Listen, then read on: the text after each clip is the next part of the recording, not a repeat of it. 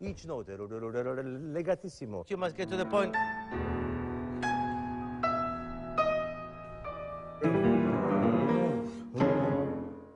That's it.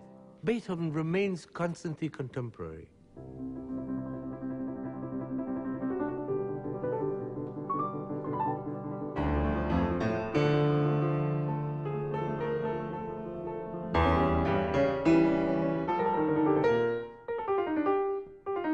This music really deals with the completeness and the innermost nature of the human condition. It is about the necessity to push yourself to the limit. It does not shy away from the extremes. That out of chaos, out of strife, comes a new order.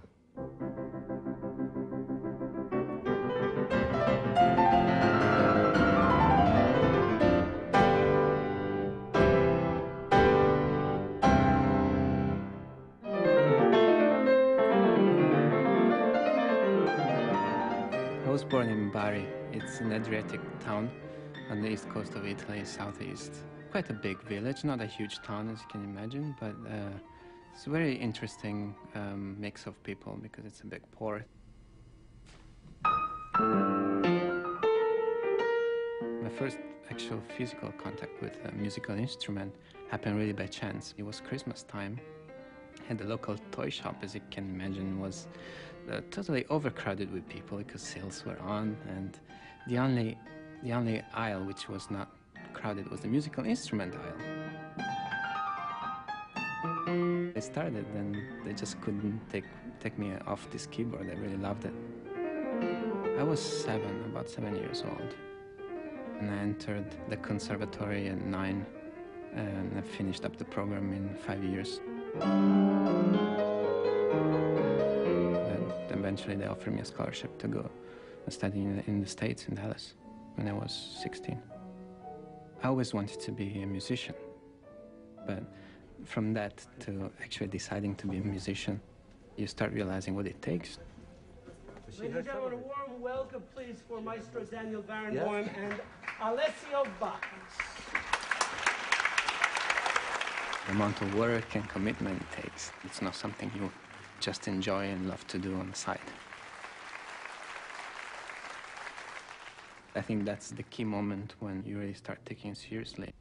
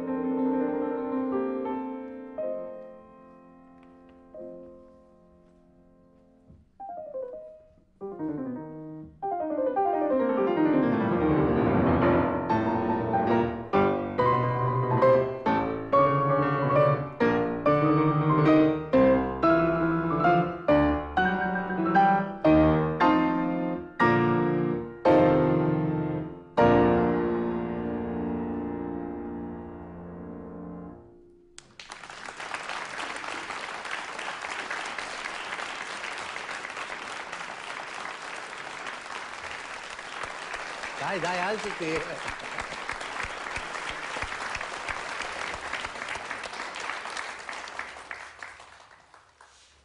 Bravo, I mean, it's really quite a remarkable degree of clarity and control. You know that there are a few places where you tend to hurry. We all do. Yes. We all do. I suppose I've never understood why it is that when it gets difficult and we are not in control, rather than take the time to have more time to control it, we all tend to hurry. But I mean, you know that I don't have to say that. But whenever you got yourself in control, there was a tremendous amount of clarity. I think the only thing I want to say about that is that maybe you should be a little bit, maybe you could be a little bit more careful in how much volume and then you give how early. Right. I think that you might find that you had exhausted most of the possibilities too soon, and it was very difficult for you then to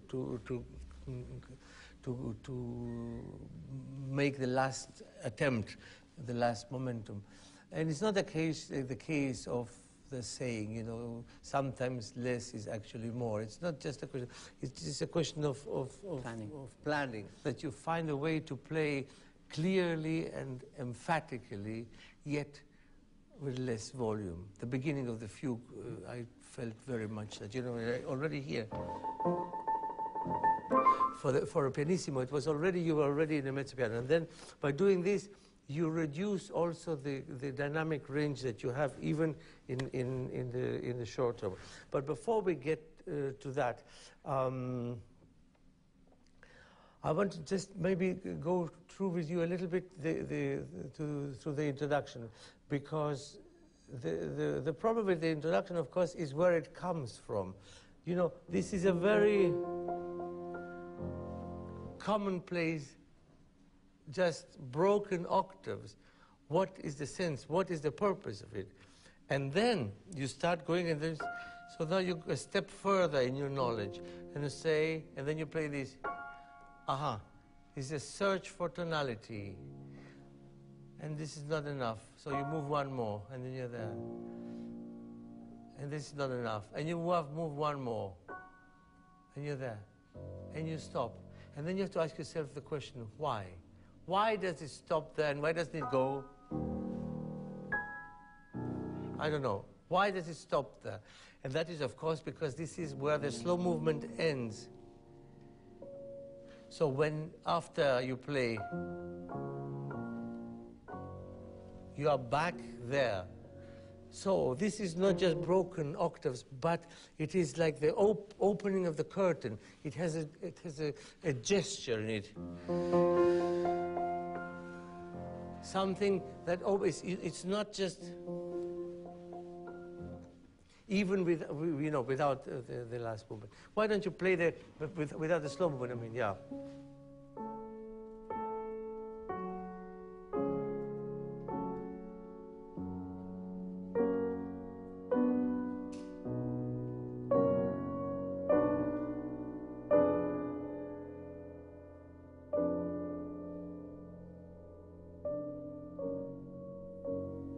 This is it. This is what you have to remember.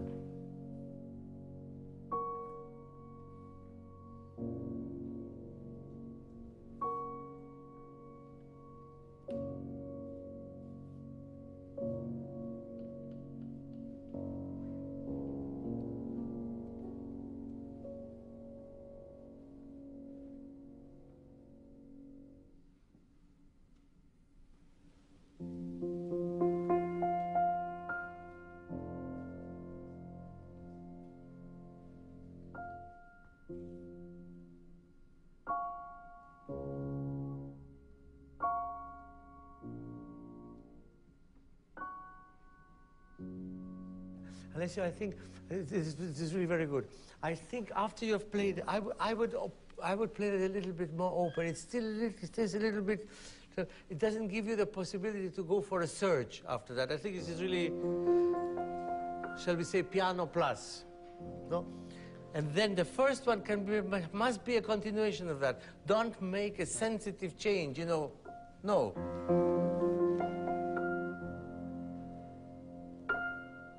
Nothing. Maybe a little more. And this must be less, because that's where you're going to land.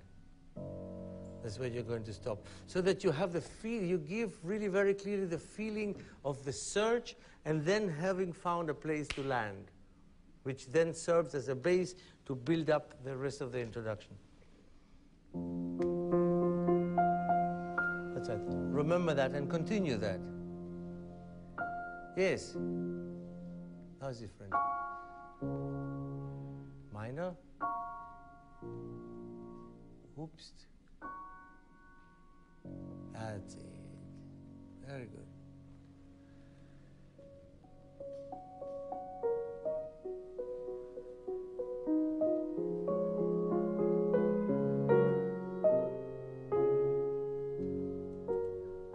Yeah, this is very good. You get a very beautiful veiled quality in all that. Wonderful. But then you must somehow already give the foretaste of the counterpoint, of the clarity. Not, obviously not that, but also not.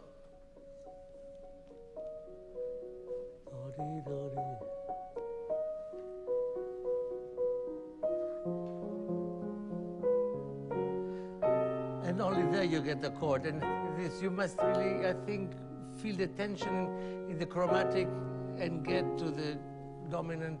And then this is a resolution of that. It's not, I'm afraid, like you play it like an abit. It's the end of that. Okay? Maybe.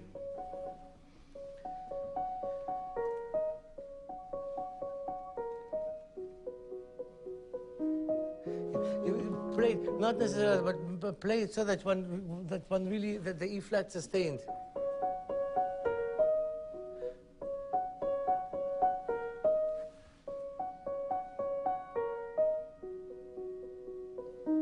And again.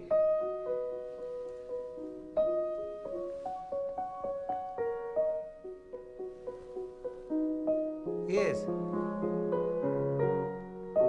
Also, if you play this with so little pedal, which you do, which I think is wonderful, you must really impose that on the different voices, on the soprano, on the alto, and on the bass.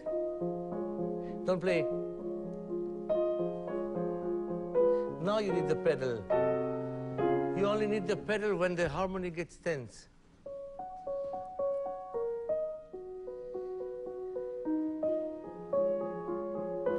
And I'm not convinced about the second E flat because it has such an important function. It is arpeggiatura, and it is also the dominant to where you're going. You must be living.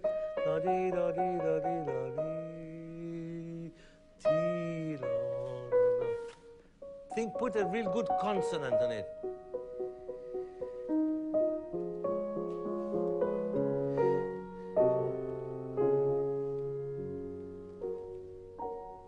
Something like that. Yeah. Go on, go on.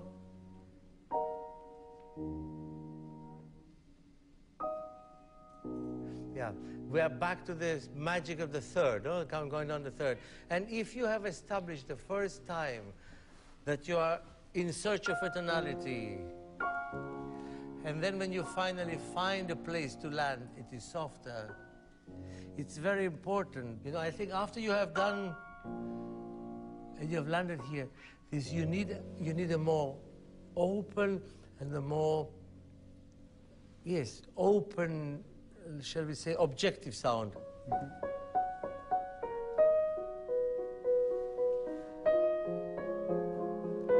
Which gives you the possibility of this. Still not too soft. It is not dreamy music. It's a search for tonality. It's different. And now you can do it.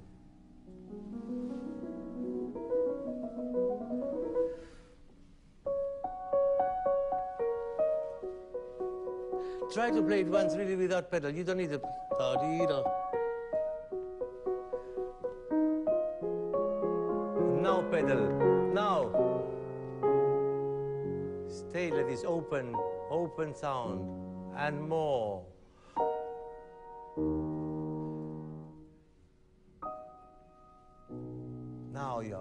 Now you are in the mystery.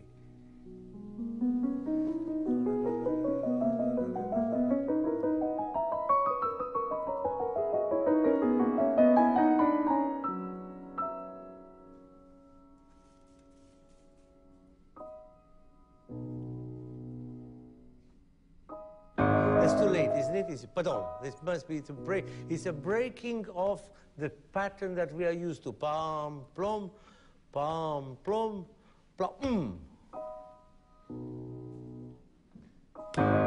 Yes.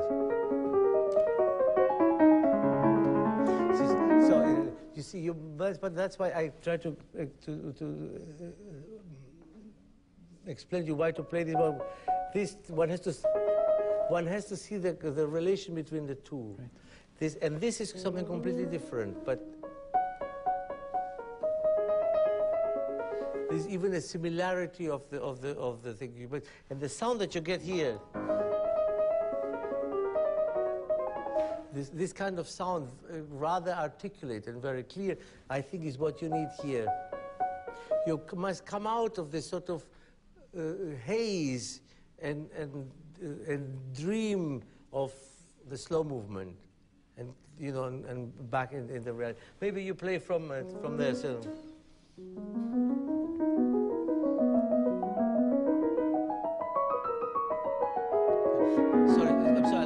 I'm sorry, Alessio. Please be careful that when you get more sound that you don't lose the legato. You know, you bring in legato and then you play. Now. Yes, very good. Very good.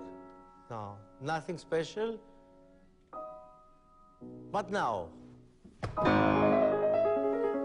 Yeah, go on, go on. Yeah, there must be some tempo relation to what you played. I would think double, no? It's a clear case of a double.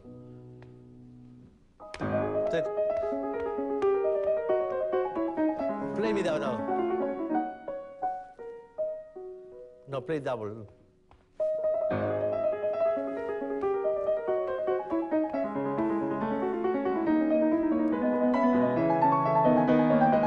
Yeah, but make the crescendo really to the end, and then you will get, you know, then you get the silence louder as the sound that we were talking earlier.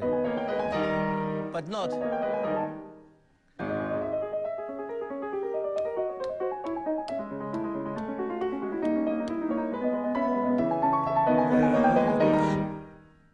That's it. That's it. Yeah.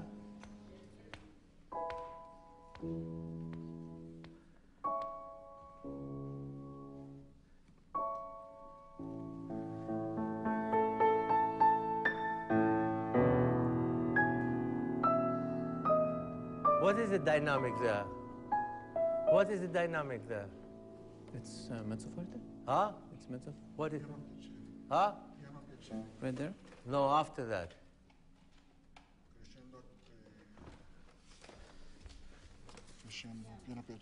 Largamente. No, where is the other? The other? You had the other edition. Now you got some. You got some funny edition now. Anyway, it doesn't matter. Largamente. I thought it was. I thought in the old text there's another dynamic indication. I may be wrong, but in any case. Once you have finished that and you get, it must be different from this. It opens up. It must open up, and the reason for that is that you must get to the point that largamente is definitely original.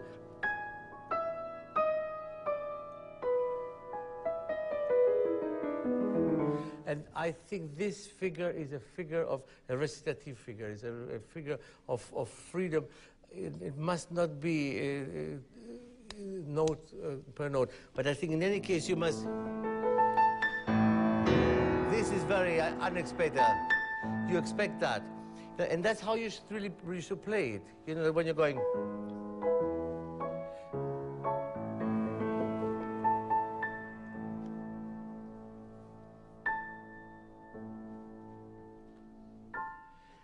what the ear expects. You always assume when you're repeating a pattern, the ear is extraordinarily intelligent and remembers everything. And the ear says, I have heard this before, that's where he's going. And suddenly you show that, you know, that you obliterate all memories with that. And that is the motivation for this freedom. And not too soft, otherwise you have nowhere to go to that. It's a very important surge of sound there.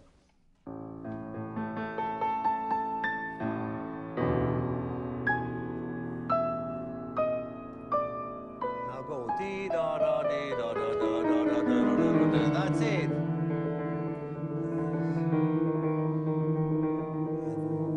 Slow the trill down.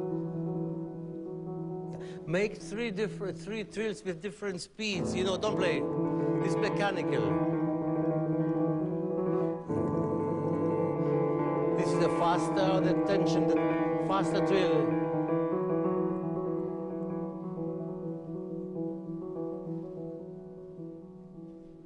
You must have three trills with different speeds so that they have a different function. At the end of the trill with a D natural, make clear that it becomes faster, and that forces you, there must be a motivation why you go from the D natural to the D sharp.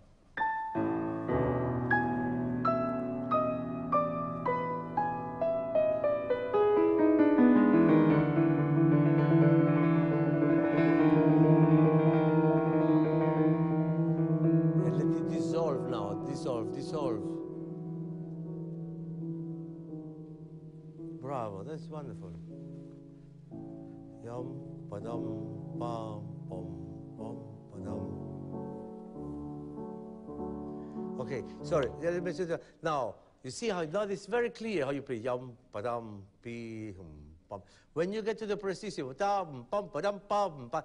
If you go beyond the speed where the ear can actually understand that the rhythm is there, it means it's too fast. So keep this rhythm very clearly in your brain so that when you get to the prestissimo, you still have the clarity of the rhythm. Bum, ba-dum, ba, yum, ba-dum, ba, yum. It's like a procession, isn't it? Yum, ba-dum, ba, yum, ba-dum, ba, yum, ba-dum, ba, yum, ba-dum, ba, yum, ba-dum, ba.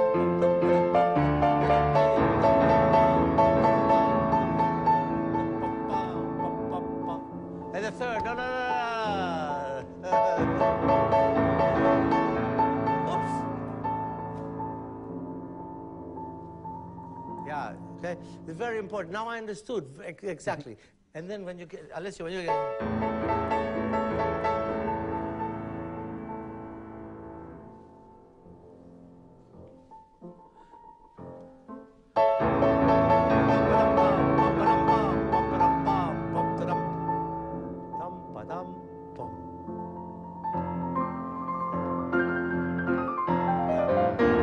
I'm not so sure I would play all that with so much pedal. Because now you've played 25 minutes or whatever it is of the slow movement. And you have played an introduction all veiled in sound, all covered in waves of pedaling. And now you need to establish a temperature of the lowest point. We always speak of the climax, of the culminating point. We forget sometimes that the low point is just as important, if not more, because if that is not low enough, the high point will never be high enough. And you have to create here, this, the lowest possible climb. You know, it's like, you know, your temperature drops really well below the normal, so that you have to get so that you get to that. You must start here. If you start, you have already reduced it. Sorry.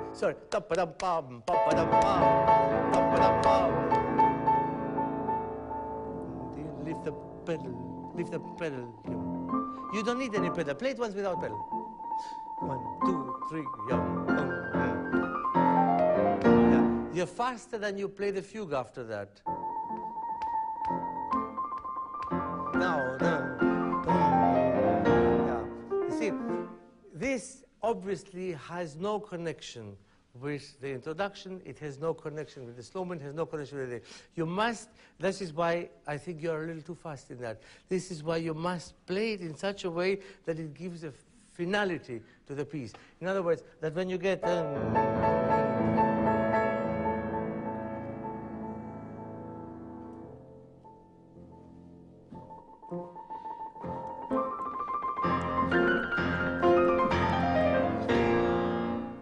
and you could get up and take a bow and go home. That feeling of finality, you must give it to the thing.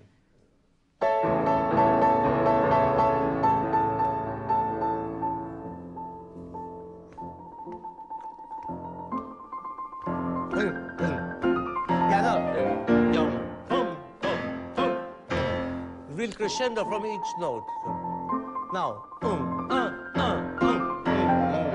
and also, that's too loud, that's too soon.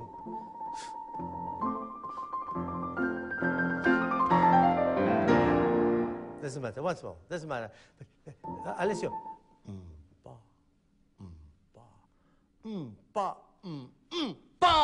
Takadam. Now, drill. Yes. Now, don't go home. No. And then, yeah, you see? Now I hear the connection between this and I hear the connection. Before I didn't get the connection when you played with the pedal. This must be, when you play, you must really hear the connection. Please do it once more there. No. Don't cheat, really, to each one.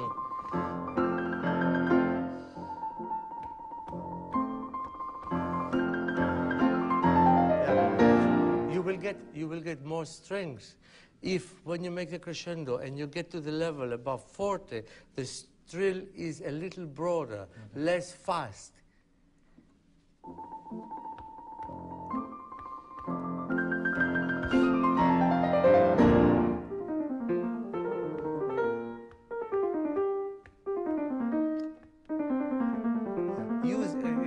Alessio, you know this is a very complex fugue. You know how many layers it has.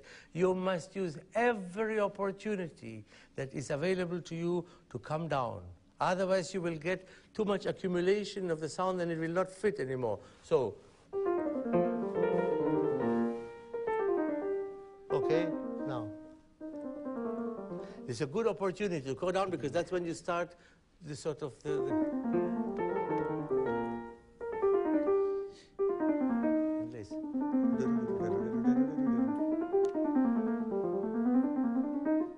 It's okay, it's okay.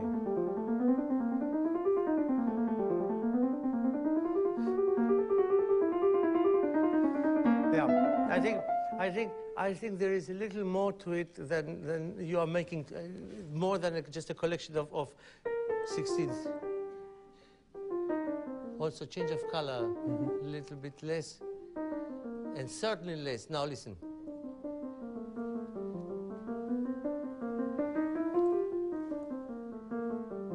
You see how it repeats itself? It turns obsessively around itself. And it comes back. Second time, sorry.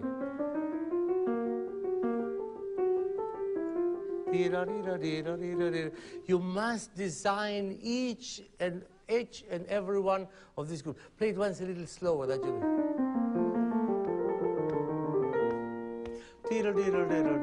The same repeat figure.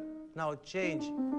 No, you remember you had twice one line, and now you have interrupted. Now it's interrupted. And come back.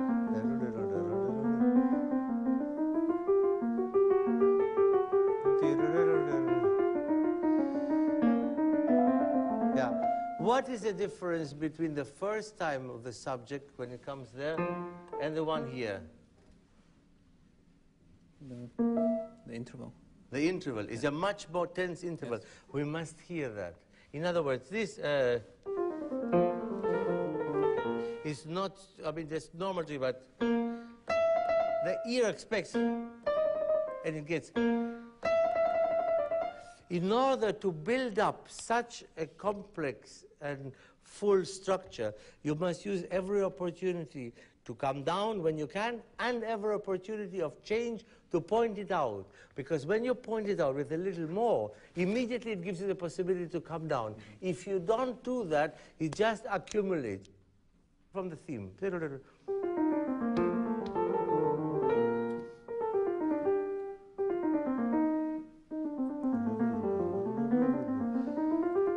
That's it.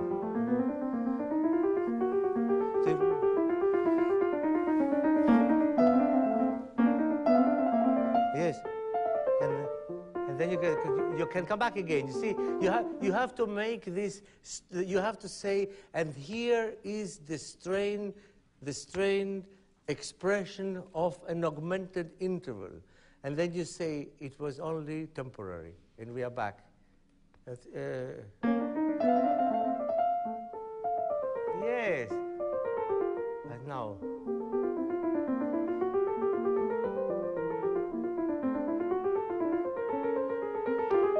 Third voice.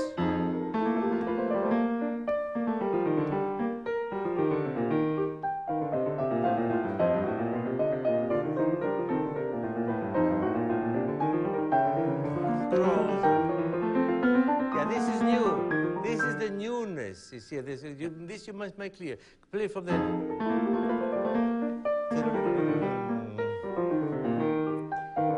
Go down.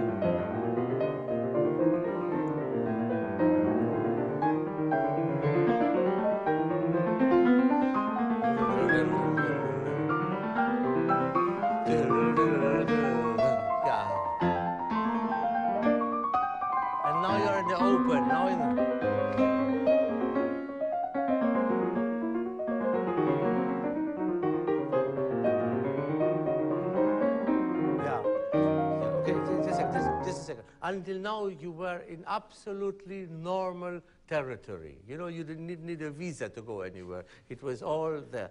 Now you have crossed the border. Now you are, and you're coming from here, and you're here suddenly. This you must stay. This you cannot allow yourself the luxury of coming down in the middle of the thing in order to save strength. You must first establish that. Once you have established that, then you can come down. Also, you are going into a transition into a soft section that is coming. Therefore, you really need more sound. Maybe you should play it. From there, you should somewhere. Nothing happens.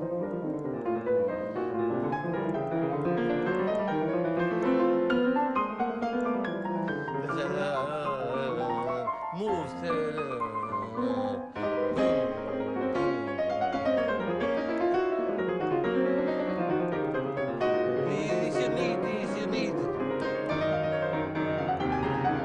You need that to play that amount of sound so that we know that we are somewhere else. And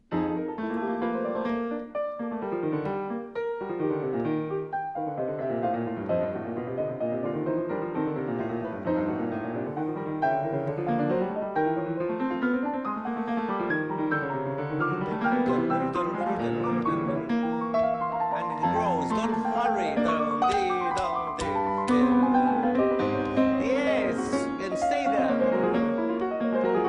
Now you can go less if you want. Now you can go less.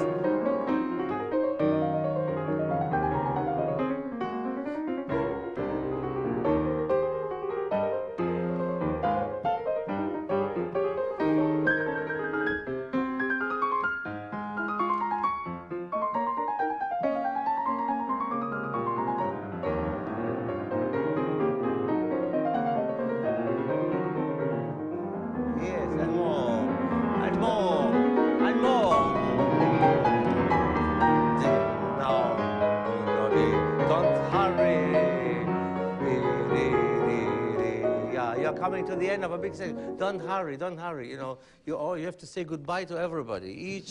Each one, you know. The end of the section. It's very, very, you know, when you finally.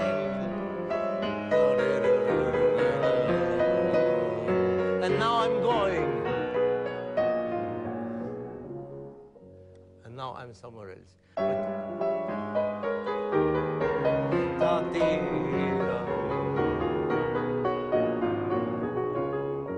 That's it, and then you back, okay? I think this is all we have time for today. Bravo. Thank you. Bravo.